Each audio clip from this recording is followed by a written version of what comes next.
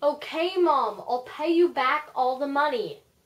Of course I have enough money, Mom.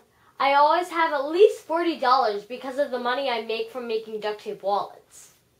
I'm like rich for being 13. Jeez.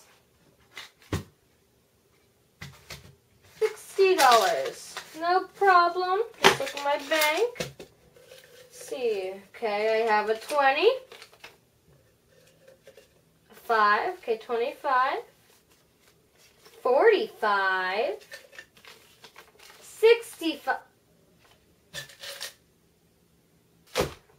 Okay, seriously?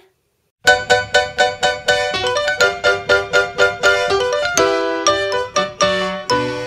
means that if I give my mom this money, all I have is a dumb $5 bill left. That's not very helpful now, is it? And the worst part is that I can't gain this money back that easily. The only allowance I get is $1 per week. I'm 13 and my parents give me $1 per week.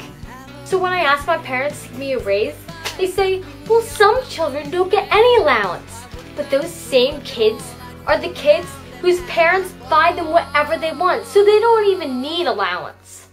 I do. My parents make me pay for everything that I want and don't need. And all I get is $1 a week. And on top of that, whenever I ask my parents if I can have my allowance, they get mad at me.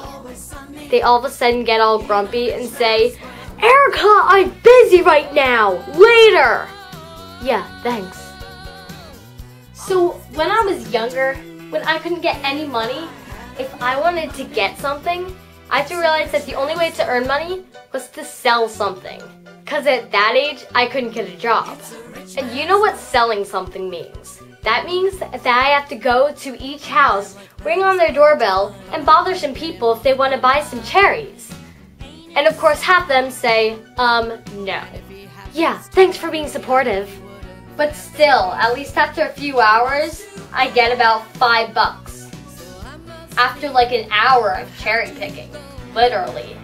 So me and my best friend, who's also my neighbor, Chrissy, used to go around to people's houses and sell whatever we could. And that included picking cherries from a cherry tree, making interesting food in the kitchen, which actually some people bought, putting up cute little lemonade stands, and not only lemonade stands, they'd actually have punch and fudge. No one ever bought it though. The only ones to eat that was us. We even did that on yard sale day. I mean, seriously, people. Everybody stops buying from yard sales at like 11 o'clock, then everybody leaves home. And as I got older, I used to sell jewelry with my friend Juliana. I did that for a while, and yeah, my parents were supportive, but I did not get any profit. I actually would lose money, because the beads cost more than the bracelets. And I will never forget that lady who told me that my bracelets were too expensive. I had to buy a pack of beads, which were about $5. And I sold the bracelet, which used most of the beads, for $3. And the lady said it was too much and started talking to me when I was about 10 years old about how her bracelet was only $1 and a lot nicer. She made me feel terrible. And then she kept bickering and bickering until I finally gave her the bracelet for $2.50. Seriously. And I never sold anything at that lady's house again. And after a while, I kind of gave up on bracelets too, realizing that I was not making any money. But just a few years ago, I learned what would really make me my real money. And you want to know what I'm selling? If I got me a wealthy man, I wouldn't have to work at all. I'd fool around and have a ball. Oh yeah, baby, duct tape wallets. Money, money, money, must be funny in a rich man's world. Money. A lot of supplies are kind of required to make duct tape wallets. And knowing my mom, she made me buy with my own money like most of them. So after a long, hard working day making duct tape wallets, I'd make some money. But then of course I want to spend some too. I can't just save it all up. So just when I thought I had enough money, I had to pay my mom back. What happens is this goes, and this goes, and all I have left is a $5 bill in my savings. So what does that mean?